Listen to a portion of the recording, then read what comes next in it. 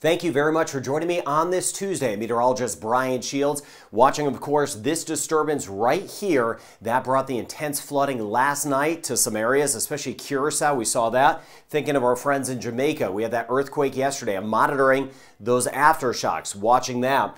And with this system, it is going to march across. The big concern will be the water temperatures. I expect slow development in the short term, and then things will blossom. And on the eastern Pacific side, watching Pilar, bringing that heavy rain and the mudslide issues. So it's this flare up here. It really blossomed last night. And you see some of the rain and storms that broke free over toward the ABC Islands. And we had that flooding. Easily over 150 millimeters of rain in spots of Curacao last night. So it's this disturbance here that will be marching to the west. So we are watching this. We are on alert in the Caribbean. Models being run on this. This is going to move due west. I want to show you why in just a second. And then approach Central America near either Belize, Honduras, or Nicaragua down the road. But it could curl back a little bit closer. So keeping an eye on Jamaica, the Cayman Islands, and Cuba. And we'll keep an eye on Florida down the road as well. So watching how this system evolves. Now the Western Caribbean right now, the big focus has been Pilar, the really heavy rain, Guatemala and El Salvador. Thank you for getting the word out about this system. And then we'll be watching what's next. So I'm going to get into that. We have a lot to cover. Very important information, because even if we don't see a big system develop, we are going to have life-threatening flooding. It is going to be enhanced as we get through the end of the week into the weekend. So monitor mode still. That means we are watching this carefully. And please, again, thank you for sharing this channel, just getting the word out about this, because I don't want to say fear, but I guess it is. My fear is that this system will march across and be kind of weak and then hit these very warm water temperatures and then go from a whole lot of nothing to a hurricane in a short period of time. So watching this as this approaches Central America, watching it for the weekend. Now, I do expect slow development out of this. That's good news. That part is good news. Hopefully it doesn't develop into a named system, but you see it here. The European model, I want to show you kind of the setup what I'm seeing. That's the disturbance we're watching near Haiti, the Dominican Republic, and Puerto Rico, and the ABC Islands now. Here's Pilar. This will eventually move away from the coast of Central America, and then we'll be watching this. So taking you out in time, here's the setup. This is as we work our way into our Thursday. Now, what's going on here? A couple things going on here. First, we've got Pilar. You see it moving away. That is some good news. That'll start to work away from the coast. Then we work our way into the Caribbean. So it's this area here watching the moisture. But you see this here? A front is going to drop in, but then that front moves away and high pressure builds in. High pressure to the north. So this area here can't really escape. It's just kind of stuck down here. Can't lift to the north because as that front moves away, we have this blocker. It acts like a fence. So this area here in the short term continues to march its way to the west. And then the European model trying to develop this into a tropical depression or tropical storm by the time we get into Friday. Very close to Honduras, Nicaragua, Cayman Islands, keeping an eye on Jamaica. Here's Cuba. So at this point, there's a ton of uncertainty. Could be a tropical storm, and then it could really blossom. It could really get stronger at that point, or it just kind of mixes in with the land here and brings some intense flooding.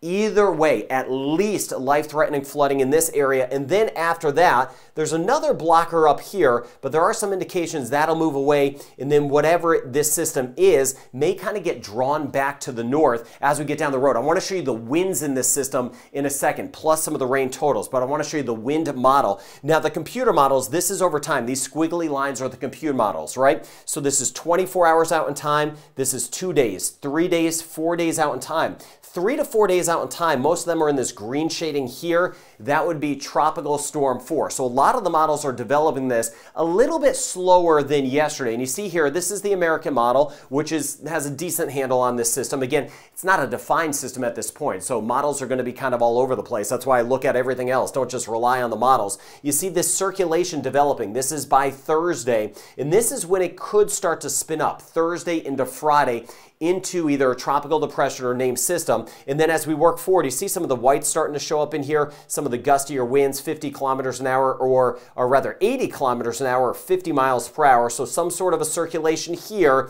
and then this would approach the coast as we get into Saturday. This would be Saturday evening, the potential of a tropical storm right in here. But I've been looking at storms of the past, and again, I've been noting, especially a lot of these, we had, I think it was Freddie back in 1988, that was really not a whole lot. Then as it approached Honduras and Nicaragua, it really intensified quickly. So keep an eye on that. Eta is another one that comes to mind. That was, I think that was last year, or that might have been 2020. I'm getting my years confused. That might have been 2020. Kind of got zigzaggy in here, but you see a circulation somewhere in here on Sunday. So while a lot of the indications are this stays weak in the short term, the water temperatures are the biggest issue. We saw that with Otis. We've seen it with systems this year. They go from nothing to something very carefully. That's why I want the word out about this system. So here's the American model with the rain. In the short term, heavier rain. Haiti and the Dominican Republic watching rain. And again, watching it over here, Central America, we have been clocked with mudslides, flooding, river rises. This is by our Wednesday. Here's our time frame, Wednesday afternoon.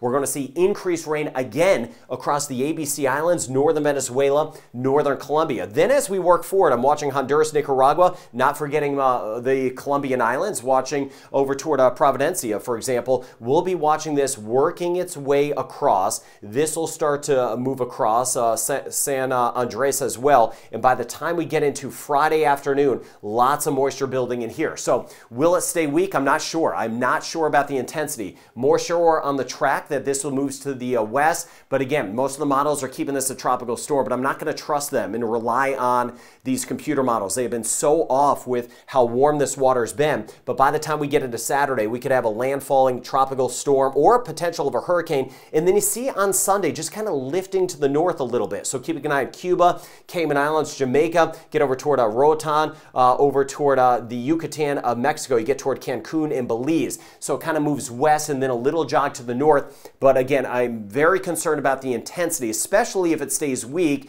In some folks that maybe don't watch this channel, like, hey, it's not a whole lot, and then it blossoms. If this gets stronger, I'm going to be letting you know about that in a hurry. Water temperatures, mid-80s Fahrenheit, 30, 31 degrees Celsius. The water is super, super warm. It's always warm this time of year, but it is above average. And again, I have that in the back of my mind. I'm not going to rely on the computer model solely. I never do, but especially with this system. Now, as far as the rain goes, some white showing up. Dominican Republic, Haiti, parts of eastern Cuba the next couple days. We'll have some spots over 100 millimeters of rain or 4 inches of rain. Now, this is additional rain. Aruba, Curacao, we get over toward Bonaire, northern Venezuela, and Colombia here.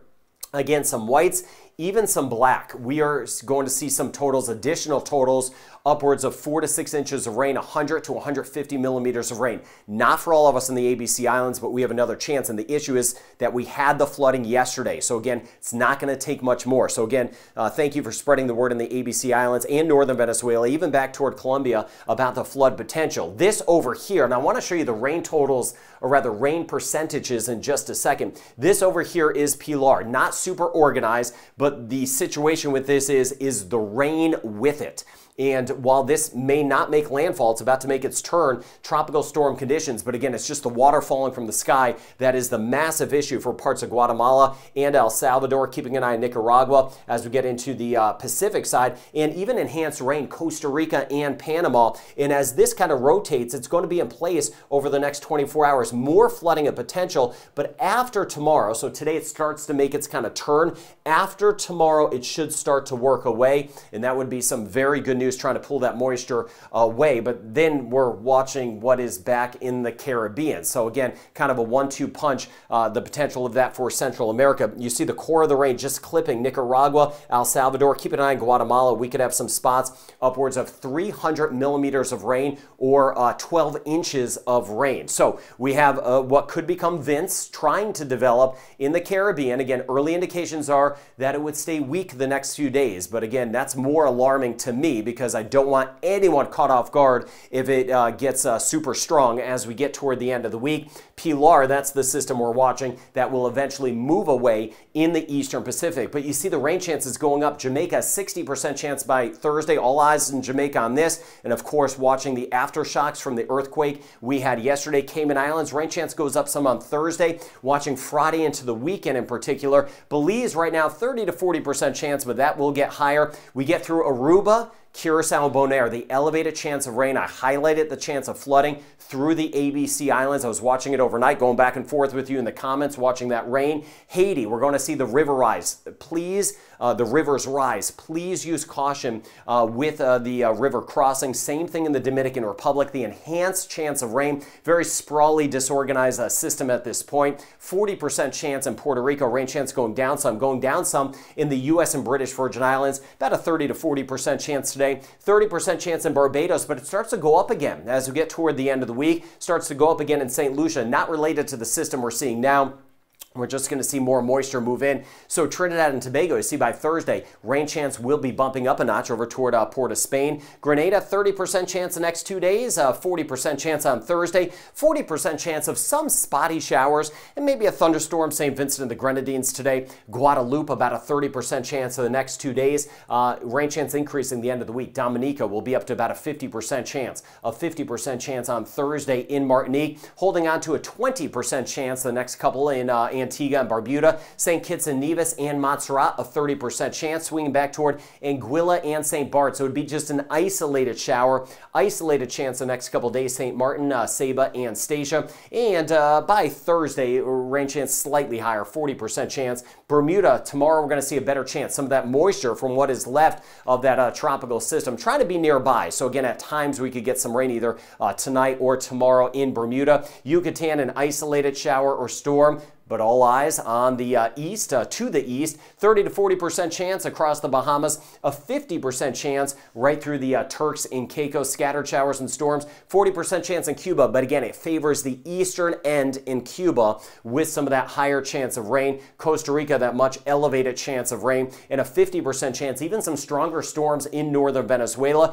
30% chance today in Guyana, 30% chance today in Suriname, 20% chance for tomorrow. So again, the water temperatures, that is what I am watching, watching everything, but that is the big issue. Gradual development in the Caribbean, and then will this go from not a whole lot to something in a hurry? That is a high possibility with this system. So that's why we're in monitor mode in those areas I was talking about. That disturbance continues to move to the west, and then a little hint at a curve to the north after that. Above average into November, kind of looking ahead. I've been so focused on what's going on right now, of course, but I'm keeping an eye on the November outlook. It is going to stay really active relatively for the last month of the hurricane season. So again, point being, please get the word out about this system. I'm not saying it's going to be this crazy system, but we've seen it this season with these water temperatures. Within 24, 36 hours, these things go from almost not a named system to a hurricane. So just being aware is the most important thing at this point.